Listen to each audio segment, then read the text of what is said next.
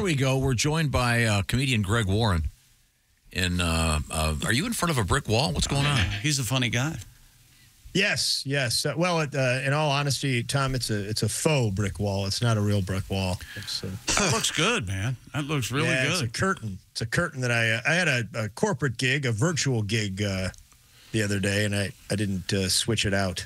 Oh, okay, cool. Huh. Did you sit or stand? I stood. I leaned on the wall. I had a dress shirt on and shorts. And Nice. I could not see the shorts. Yeah. Yeah, it's pretty great. Yeah. Could you hear them laughing? No.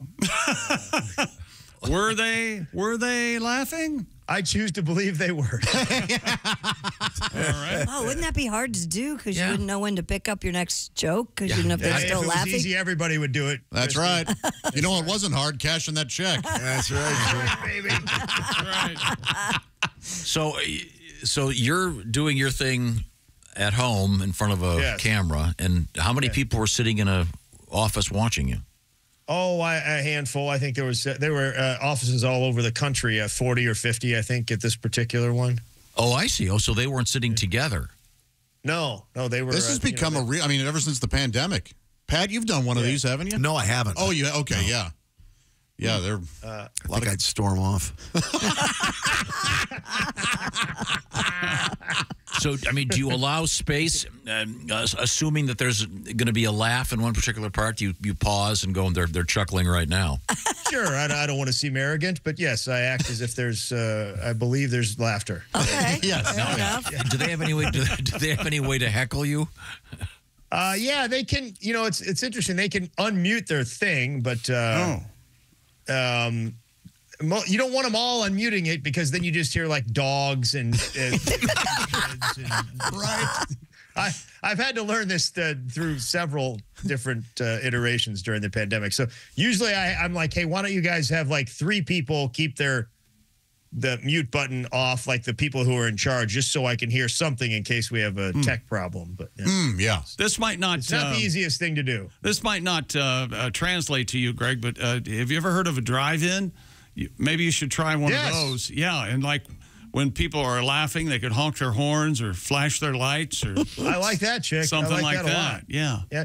A lot. I'll tell you what, though, chick. That's a lot of people go to those drive-ins. That seems like a big venue for me. Oh yeah. Well, maybe not just you. Maybe 3 or 4 comedians. Get a couple of big guys that I can open for me. Yeah. There you go. Yeah. Greg, maybe Josh and Pat. Yeah. Sure. There you go. Maybe I come out and host. It'd be a big evening. There we go. Now we got a show. Now we got a show. Damn right. now, Greg will be doing his thing on a traditional stage Friday evening, December 29th at the Rolling Hills Casino in Corning, California. And then Sunday, December 31st, Amerint Bank Arena. Nate Bargatze, and you'll be opening for him in Miami. That's pretty cool. Sunday, December 31st. That'll be fun. Now, when you do this thing where you're doing your show for people online like that, do you have somebody intro you? Yes. Usually the boss or somebody like that, the HR person or the boss. Yeah. Do they go on camera and go, like, read your credits? And Yeah. I mean, I've learned sort of they always feel the need to like get a bio off the internet and read the entire thing. And I've really, really implored them not to do that because you can just see people being like, oh my God, who does this idiot? Greg Warren was born in the St. Louis area. And it's always the worst. That's what happens. After a brief stint at West Point, I'm like, oh God, come on, just say he was on Comedy Central and shut up, please. Yeah. Now, Okay. do you make fun of the head guy in charge or anything like that, or does that ever work? Usually I don't do that. Yeah, right. I did a little bit of a live one last week, but I kind of know these days about how much you can do that. yeah, Chick and I learned that the hard way. Right. Oh, and make fun of the boss. He loves that stuff. We were at the very last minute. Somebody canceled, so Chick and I volunteered to do this military show. Yeah, it was really fun. It was really cool, and we didn't have time to prepare anything, and they were all in dress blues, whatever. Right. Wow. And I sat with I quite literally sat with the general who was retiring. And this guy kept coming up, he going, "Oh man, you got to make fun of generals. He'll love it." So I got up there and I said, well, He'll love it. you know how this goes, Greg. So I got up there and go, well, whatever it is, General Johnson, talked to a lot of people here, and they say a lot has been accomplished, and they couldn't have done it without you. They would have preferred doing it without you. Total silence. Oh. Yeah, man. People terrified to laugh. Had the general chuckled a little bit, maybe we would have gotten something. But yeah, making fun of the boss, they always want you to do it. Then if you do it, it bombs. Yeah, these guys are armed. A lot of them. Oh, yeah. Military guys. Yeah, make fun of the boss's wife. He loves that. No. Yeah, okay. What's our topic for today, Greg? It's an important topic. I want to talk about the history of Jane Fonda's workout tapes. Oh, wow. Yeah. Yeah, these things. This was fascinating to me. Back in 1978, Jane was already a double Academy Award-winning actress for Clute and Coming Home. And she kept in shape by doing ballet. She grew up doing ballet, and she broke her ankle filming China Syndrome. And she rehabbing, she couldn't do ballet. So she attended a workout class in Century City. It was taught by a woman named Lenny Kasdan, and it was long duration exercise. Think sort of early aerobics classes. Lenny was a smoker. I don't think that was part of the class. I wish it was. And 1 and 2 and 3 and 4 and Jane said it was a time when challenging physical exercise was not offered to women. We weren't supposed to sweat or have muscles. Now, along with 40 women, I found myself moving nonstop for an hour and a half in entirely new ways. So Jane and Lenny opened up a studio. They had a workout studio in Beverly Hills, and Jane Fonda taught aerobics classes in the mornings. Can you imagine that? In 1979, she was like a superstar, and you could pay $32 and work out in her studio for a week. She had 2,000 to 3,000 students a week. $32 to work out with a double Oscar-winning actress. Today, it would cost you $150 to go to Comic-Con and get Bud Bundy's autograph.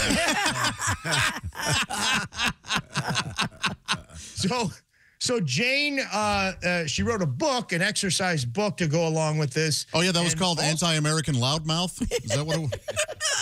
I was hoping we weren't going to go there. I picked Tom to be the first one to go to Jane. Give him time. He's loading it up. It was $35 or free if you brought a flag from Hanoi. Yeah, there you go. I was just going to say, the key word is Hanoi. Hanoi. Yeah, I knew we were going to get there. Jane doesn't feel good about a lot of that stuff. She feels just fine. No, she doesn't. She regrets it.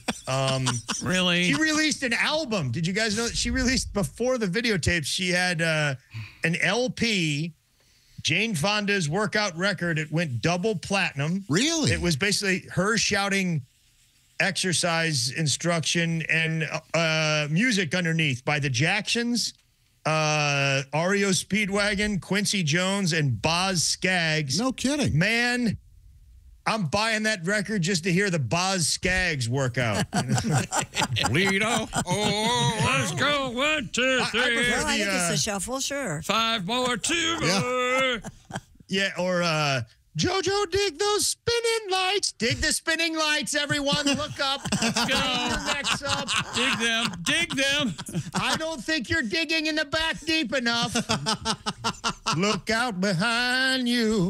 JoJo's got his gun. Everybody look behind you all the way back. Yeah. You in the back, you're not look. JoJo might have a gun back there. So she started with a vinyl record prior to the VHS tapes? She did. And it was successful, Tom. And then there's this guy named Stuart Carl.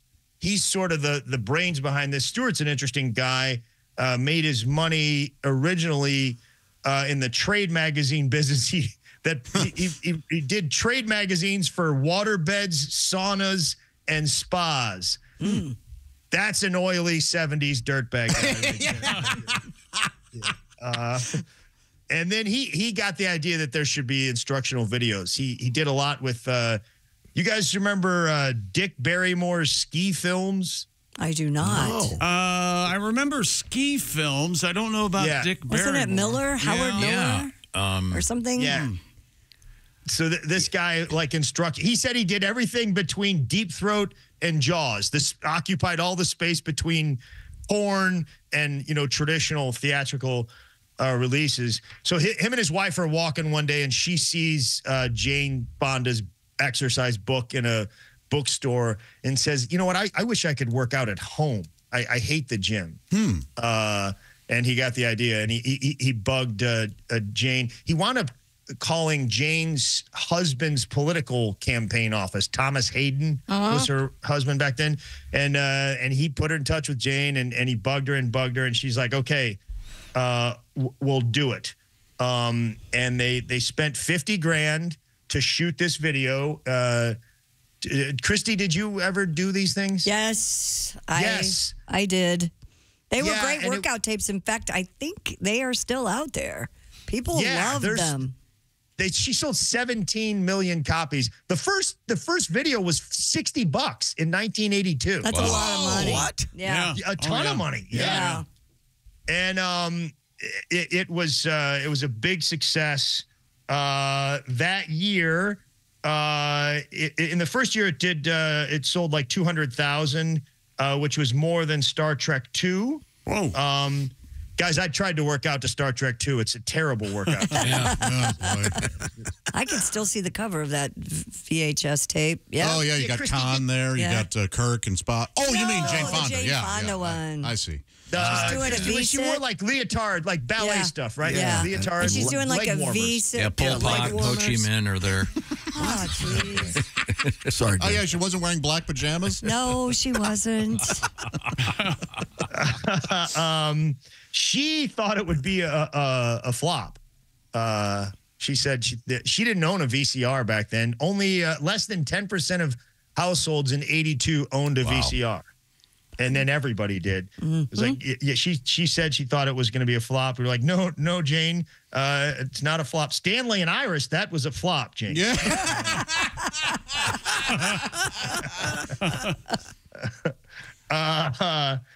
Yeah, it was directed by a guy named Sid Galanti.